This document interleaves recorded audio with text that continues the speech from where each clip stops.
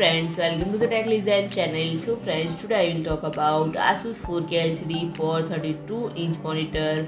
So friends, ASUS introduced two varieties of liquid crystal displays from ProArt, a brand of our creators. And friends, the ProArt Display PA32UCR-K is a 32-inch 4K liquid crystal display with a tiny LED backlight with 576 split local dimming capabilities. And friends, the color accuracy is less than a delta E and hardware calibration is supported.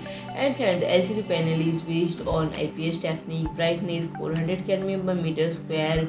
And friend, the interface has one USB Type-C port and one DisplayPort 1.2 port, 3 HDMI 2.0 port, 2 USB 3.2 Gen1 Type-A ports, and one 3.5mm stereo minijack port. And friend, the output of the speaker is 2 watt into 2 and supports -5 to 23 degrees stand, -30 to 30 degrees swivel, -90 to 90 degree pivot, and height adjustment range of 0 to 130 mm. And friend, the body is 726 mm broad, 245 mm deep, and stands 474.15 to 604.15 mm tall and weighs 12.3 kg. And friend, the prices get ready for €1369.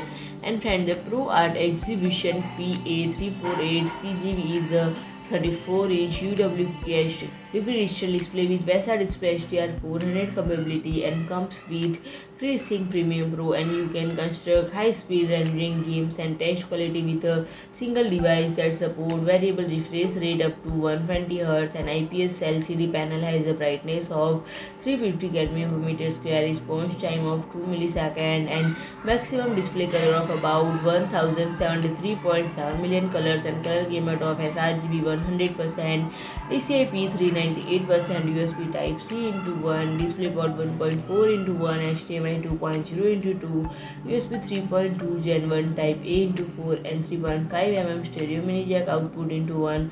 Comprise the interface, and the output of the speaker is 2 watt into 2. And the stand has a tilt range of -5 to 23 degrees, swivel range of -30 to 30 degree, and height range of 0 to 115 mm. And friend, this one is priced at €715 only. So friend, if you like my video, please do like, share and comment, and don't forget to subscribe my channel and press the bell icon.